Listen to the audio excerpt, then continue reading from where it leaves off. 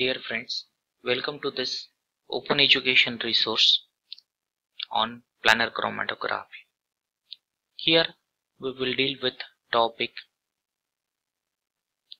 high performance thin layer chromatography, that is HPTLC.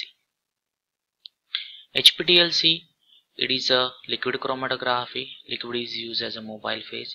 It is also a type of planar chromatography, a planar or flat surface of stationary phase. The thin layer of adsorbent on a flat surface is used as a stationary phase. TLC and HPTLC both differentiated on the basis of particle size. In HPTLC, the particle size is a lesser one, so more surface area is available for interaction. The solute will differentiate itself into stationary phase and mobile phase, and a number of times better resolution is observed in case of HPTLC as compared to thin layer chromatography. So HPTLC, it is called as an modified version or an extension of TLC. It differs from TLC on the basis of resolutions. Resolution increase number of times as compared to TLC, so that is called as an high performance thin layer chromatography. HPTLC also called as an instrumental TLC.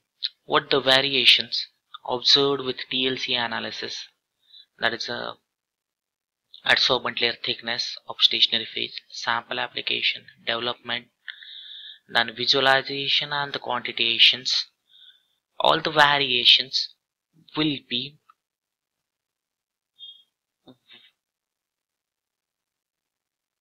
decrease, or all the problems with TLC were overcome in HPTLC analysis.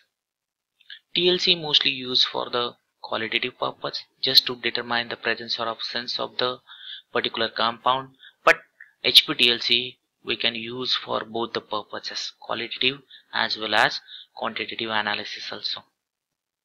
It is a type of planar chromatography. Stationary phase is a thin layer of adsorbent on a planar or flat surface. In HPTLC analysis, mostly the pre-coated plates were used as a stationary phase. Liquid is a mobile phase. In TLC, the pre-coated plates as a stationary phase, mobile phase is liquid, and due to the surface interactions of stationary phase and differential affinities of solute for stationary phase and mobile phase, we are achieving the separation. There are number of choices of stationary phases in HPTLC, like what the silica gel and C8, C18, C12. These are somewhat stationary phases widely used, then cyano, diol, amino. So what the modifications made into the nature of stationary phase, so HPTLC become versatile technique. We think for the silica gel as a stationary phase in TLC, then the silanol hydroxyfunctional groups, they will form the stationary phase as a polar in nature. So when we talk HPTLC in general, the polar phase or polar phase of stationary phase, it's called as a normal phase HPTLC. The stationary phase is a polar one. So obviously the mobile phase used in HPTLC analysis non-polar, so organic solvent alone or its combination to be used as a mobile phase in HPTLC analysis. Question for assessment: HPTLC is also called as instrumental TLC, high pressure TLC, high performance liquid chromatography, highly pure TLC. For referencing, you refer Remington, PD Sethi, HPTLC book.